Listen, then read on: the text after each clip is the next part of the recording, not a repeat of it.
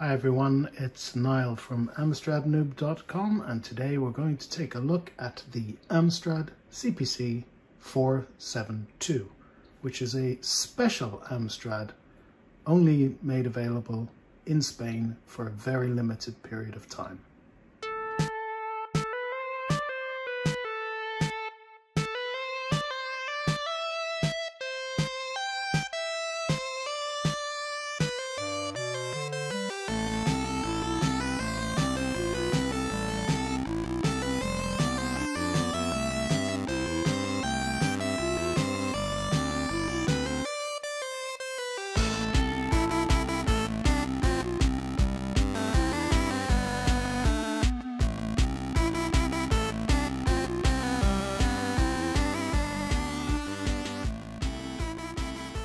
But before we take a look at the 472s, I want to point you to this blog post I wrote on AmstradNoob.com, and it's called A Closer Look at the Amstrad CPC 472 Timeline.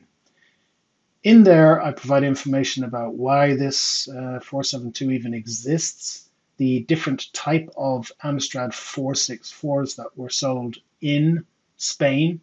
There was 4 different types, 2 of which were branded CPC 472, one with the British keyboard, one with the Spanish keyboard, and different versions of basic ROMs. Show some photos of the inside, but I also include this timeline. So what I did was I went to the Amstrad Wiki, which is a great source of information about anything Amstrad. And in there was a timeline of basically all the Amstrad models, except it didn't include Amstrad CPC 472. So what I did was I edited the timeline and I added this line here for the 472. And I color-coded it with this sort of pinkish look. And basically what this means is that roughly around September 1985, the Amstrad CPC 472 was shipping up until the end of December 1985. So September, October, November, December, 4 months shipping in one country, Spain. So if you do happen to see an Amstrad 472, I would advise you to snap it up because they are rare. I think they're rarer than the Amstrad CPC 664 and probably little known about.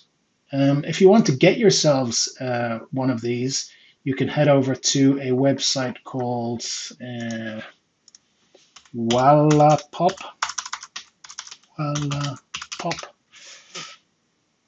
And if you go to the Spanish version of it, and on that Spanish version, and search for Amstrad CPC 472, and you will see that there is actually CPC 472s for sale, like this one, and this one, and this one, and so on and so on. So this is how you can get your hands on a 472. The only downside to this is that the Wallapop site only basically wants to ship to Spain or Italy, right? So the way of getting around that is to do like I did, get in touch with a very nice person in Spain and ask them to be the intermediary to help you with the purchase. So they'll do the purchase and then they'll forward it on to you. But there's not too many people in Spain that will do that for you. So you have to know someone in the Amstrad community and ask them very, very, very nicely to help you with that. I do have 2 very nice contacts who I owe a great deal of thanks to. One is, of course, Noel from Noel's Retro Lab, and the other is Pablo Forchen. Hopefully I pronounced that correctly. Both of those guys helped me out with my search for a Amstrad 472 because I wanted to get the different versions, right? So That was a brief introduction to the blog post and where you can get the 472. Let's go and actually take a look at them. This 472 is the British keyboard version. So all these keys here are in English. It's a British keyboard layout. It's pretty much identical to an Amstrad 464 except for the label. So the label says 72K Ordenador Personal en Color. That's in Spanish. And it says CPC 472. And also over here, there is some decal on the tape deck, and it is also in Spanish. But apart from that, this is essentially an Amstrad 464 with a different label on it.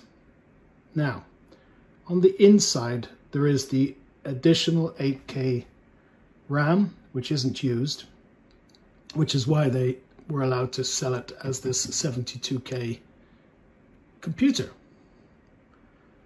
This particular model of 472 was the first one that was released with the British keyboard and BASIC 1.1, as you can see there on the GT65 monitor. So it says BASIC 1.1, and that is the same version of ROM that was in the CPC 664. So you can see it says V2 up here.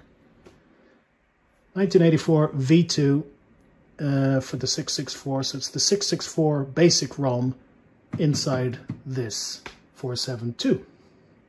So that's the first 472 that was released. Then we have this one, which is the second Amstrad CPC 472 that was released. And this one is different in that it goes back to the original Amstrad 464 ROM, so it says BASIC 1.0. It does have an S1 instead of a V1, and that is because it's using a Spanish version of the ROM. And the keyboard is in Spanish. So it's got words here. The shift key, for example, says mice. Fia mice. I'm probably pronouncing this totally wrong. Mice again, an intro for the enter key, and then the very special Spanish key, which is the ñ key right there.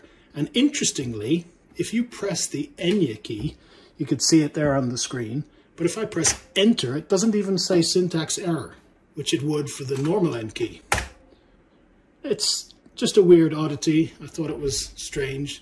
Pressing ñ and return or enter does not give a syntax error.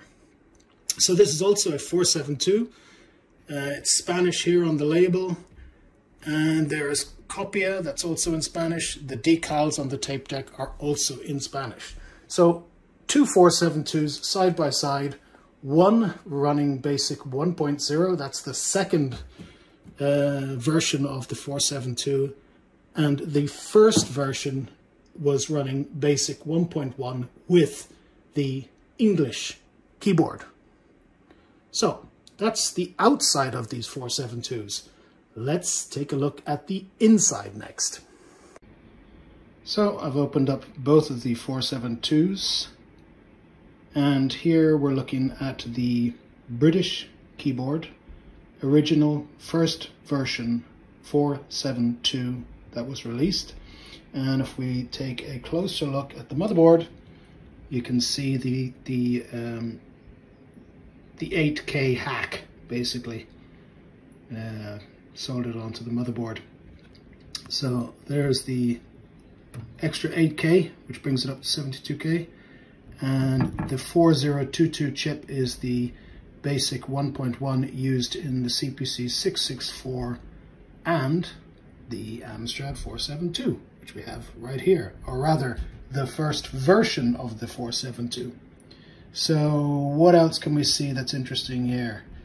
If you look at the part number on this motherboard, not that part number, but this model number, I guess, MC0002C. Remember that, right? So that's the British keyboard 472. Close look at that, and let's look now at the Spanish 472, the Spanish keyboard 472. So here we have the keys in Spanish with the Enya key, of course, and this one shipped after the first 472. So a new Spanish law came in saying we need to have keyboards in Spanish, so this one shipped after the original 472. And you can see that by looking here at that part number, or not the part number, the model number. And as you can see, it's NC002D. D comes after C, so there we have proof. And if we look here, we can see that this one has the 40037 ROM. And that is the Spanish Basic 1.0 ROM used in Amstrad 464 and 472s in Spain, basically. So there's the main differences between the Spanish CPC 472 and the British version of the 472, which was also only sold in Spain. Okay, so if I put on my reading glasses, I can just about make it out there. Serial number 247129, I think. And then underneath that it says K31-5X. Now the 5 means it was made in 1985 and the X means it was made in October. So this is the Spanish keyboard version, so it was made in 1985 in October, right? Now if we look at the English keyboard version, which is the original 472, so to speak. And this one is also 5X, so it was the same month. And as you can see, also made in the Korean factory number 31. And there's the 5 for 1985 and X for October. So both this one and the Spanish one were made in the same month. And that just shows you that this one, I think, is rarer than, funnily enough, than this 472. And why do I say that? Because this 472 model was only shipping between October, I guess, and December, right? So if this one was already shipping in October, which we know because that's the date stamp, then that would mean that the Spanish version of the 472 was shipping from October, November and December, 3 months, which means that this one would have only shipped between September and October. So this one's rarer. I just thought that was interesting.